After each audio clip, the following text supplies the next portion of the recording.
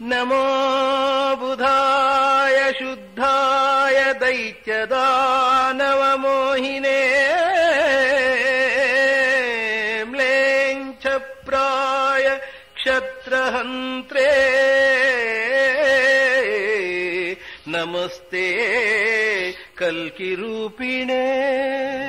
ಭಗವಂತನ ಎಲ್ಲ ಅವತಾರಗಳನ್ನು ಸ್ತೋತ್ರ ಮಾಡ್ತಾನೆ. ಒಂದು ವಿಶೇಷ ಏನು ಅಂತಂದ್ರೆ, ಕೃಷ್ಣಾವತಾರದ ಅನಂತರ ಆಗತಕ್ಕಂಥ ನಮೋ ಬುದ್ಧಾಯ ಶುದ್ಧಾಯ, ಮುಂದೆ ಬುದ್ಧರೂಪ ಕಲ್ಕಿರೂಪದಿಂದ ಅವತರಿಸಲಿರುವಂತಹ ನಿನಗೆ ನಮಸ್ಕಾರ ಅಂತ. ಭಗವಂತನ ಬುದ್ಧಾವತಾರ ಭಗವಂತನ ಅವತಾರ ಅಲ್ಲ ಅಂತ ಕೆಲವರು ಹೇಳ್ತಾರೆ. ಅದಕ್ಕೆ ಅಕ್ರೂರನ ವಿರೋಧ ಇದೆ. ಅವನು ಕಂಡಿದ್ದಾನೆ ಬುದ್ಧರೂಪದಲ್ಲಿ ಭಗವಂತನನ್ನ. ಬುದ್ಧರೂಪದಲ್ಲಿ ಅವತರಿಸಲಿರುವ ನಿನಗೆ ನಮಸ್ಕಾರ, ಕಲ್ಕಿರೂಪದಲ್ಲಿ ಅವತರಿಸಲಿರುವ ನಿನಗೆ ನಮಸ್ಕಾರ ಅಂತ ಭಗವಂತನ ಹಿಂದಿನ ಅವತಾರಗಳನ್ನು ಮುಂದೆ ಆಗುವ ಅವತಾರಗಳನ್ನು ನೆನಪಿಸಿಕೊಂಡು ಆನಂದ ತನ್ಮಯನಾಗಿ ಅವನನ್ನು ಸ್ತೋತ್ರ ಮಾಡಿ ತನ್ನ ಅನುಷ್ಠಾನ ಮುಗಿಸಿ ರಥದಲ್ಲಿ ಬಂದು ಕರ್ಕೊಂಡು ಬರ್ತಾನೆ. ಕರ್ಕೊಂಡು ಬಂದರೆ ಇಲ್ಲಿ ಇವನು ಹೇಳ್ತಾನೆ, ಕೃಷ್ಣ ನಾವಂಚೂರು ಊರು ನೋಡ್ಕೊಂಡು ಬರ್ತೇವೆ, ನೀವು ಹೋಗಿ ಒಂದು ಕಳಿಸ್ಬಿಡ್ತಾನೆ ಅಕ್ರೂರ್ನನ್ನ. ಊರು ನೋಡ್ಲಿಕ್ಕೆ ಅಂತ ಬಂದವನು ಕೃಷ್ಣ ಊರಿನಲ್ಲಿ ಒಬ್ಬೊಬ್ಬರನ್ನೇ ಊರು ನೋಡ್ಕೊಂಡು ಹೋಗ ಒಬ್ಬ ಕಂಸನ ಬಟ್ಟೆಗಳನ್ನ ಶುದ್ಧಗೊಳಿಸಿ ಕಂಸನಿಗೆ ಕೊಡಬೇಕು ಅಂತ ಹಿಡ್ಕೊಂಡು ಹೋಗ್ತಾ ಇರತಕ್ಕಂಥ ಮಡಿವಾಳ ರಜಕ, ಅವನ ಹತ್ರ ಬೇಕು ಅಂತ ಕೃಷ್ಣ, ಚೆನ್ನಾಗಿದೆ ಬಟ್ಟೆ, ಒಳ್ಳೆ ಜರಿ ಬಟ್ಟೆ, ನನಗೊಂದು ಕೊಡ್ತೀಯಾ ಅಂತ ಕೇಳಿದ.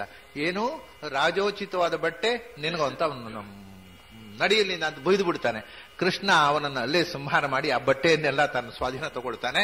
ಅದನ್ನ ಅಲ್ಲೇ ಪಕ್ಕದ ದರ್ಜಿ ಅಂಗಡಿ ಹೋಗಿ ತನಗೆ ಬೇಕಾದಾಗ ಹೊಲಿಸ್ಕೋತಾನೆ. ಅದನ್ನ ಅವನು ದರ್ಜಿ ಬಹಳ ಸಂತೋಷ ಹೊಲಿದು ಕೊಡ್ತಾನೆ. ಆ ದರ್ಜಿ ಉದ್ಧಾರ ಆದ, ಈ ರಜಕ ನಾಶ ಆದ.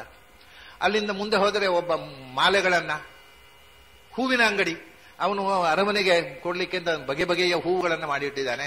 ಕೃಷ್ಣ ಹೋಗ್ತಾನೆ, ನನಗೆ ಹಾಕೊಳ್ಳಿ ಕೊಡ್ತೀಯ ಆ ಮಾಲೆ ಅಂತ ಮಗು ಕೇಳ್ತಾನೆ. ಸಂತೋಷವಾಗಿ ಕೊಟ್ಟು ಬಿಡ್ತಾರೆ. ಅವನು ಉದ್ಧಾರ ಆದ. ಅಲ್ಲಿಂದ ಮುಂದೆ ಹೋಗುವಾಗ ಕುಬ್ಜೆ, ಗೂನು ಬೆನ್ನಿನ ಹೆಣ್ಮಗಳು ತ್ರಿವಕ್ರೆ, ಅವಳು ಗಂಧ ತೆಗೆದು ಕಂಸನಿಗೆ ಹಿಡ್ಕೊಂಡು ಹೋಗ್ತಾ ಇದ್ದಾಳೆ.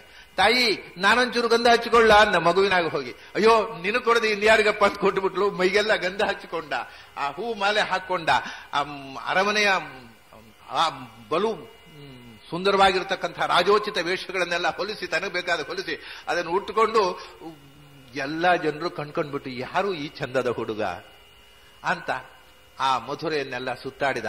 ಅಲ್ಲಿಂದ ಬಿಲ್ಲ ಹಬ್ಬಕ್ಕೆ ಅಂತ ಬಂದದ್ದು. ಆ ಬಿಲ್ಲನ್ನು ಪೂಜೆಗೆ ಅಂತ ಇಟ್ಟಿದ್ದಾರೆ. ಅದು ಶಿವದತ್ತವಾದ ಬಿಲ್ಲು, ಅದು ಸೋಲಿಲ್ಲದ ಬಿಲ್ಲು. ಅದನ್ನು ನೋಡ್ಲಿಕ್ಕೆ ಹೋಗ್ಬೋದಾ? ಹೋಗ್ಬೋದು. ಹೋದ ಬಿಲ್ಲನ್ನು ಎತ್ತಿದ, ಅಲ್ಲೇ ಮುರಿದು ಹೋಯ್ತದು. ಇವನು ಬಿಲ್ಲ ಹಬ್ಬಕ್ಕೆ ಅಂತ ತಂದ ಬಿಲ್ಲು ಮುರಿದು ಹೋಯ್ತು. ಬಿಲ್ಲು ಮುರಿದ ಕ್ಷಣದಿಂದ ಇವನ ಹೃದಯದಲ್ಲಿ ಸಾವಿನ ಕಂಪನ ಪ್ರಾರಂಭ ಆಯಿತು. ರಾತ್ರಿ ಇಡೀ ನಿದ್ದೆಗಟ್ಟು ಕಳೆದಿದ್ದಾನೆ ಕಂಸ. ಮಾರನೇ ದಿವಸ ಬೆಳಿಗ್ಗೆ ರಂಗಪ್ರವೇಶ. ಇವನನ್ನ ಕೋಲಯಾಪೀಡ ಆನೆಯಿಂದ ತುಳಿಸಿ ಕೊಲ್ಲಿಸಿಬಿಡಬೇಕು, ರಂಗದ ಅರಮನೆಯ ಒಳಗೆ ಬರ್ಲಿಕ್ಕೆ ಬಿಡಬಾರದು ಅಂತ ಕೋಲಯಾಪೀಡ ನಿಲ್ಲಿಸಿದ್ದಾನೆ. ಕೃಷ್ಣ ಬಲರಾಮರು ಹೋದರು. ಆನೆಯನ್ನ ಚೂಬಿಟ್ಟ ಕೋಲಯಾಪೀಡವನ್ನು ಮಾವುತ. ಕೃಷ್ಣ ಅದನ್ನ ತಡೆದು ಅದರ ದಾಡೆಯನ್ನ ಕಿತ್ತು ಅದರಿಂದಲೇ ಅದನ್ನು ಆನೆಯನ್ನು ಮಾವುತನನ್ನು ಕೊಂದು ರಂಗ ಪ್ರವೇಶ ಮಾಡಿದ. ರಂಗದಲ್ಲಿ ಪ್ರವೇಶ ಮಾಡಿದ್ರೆ ಅಲ್ಲಿ ನೋಡಿದ ಜನರಿಗೆ ಕೃಷ್ಣ ಹೇಗೆ ಕಂಡ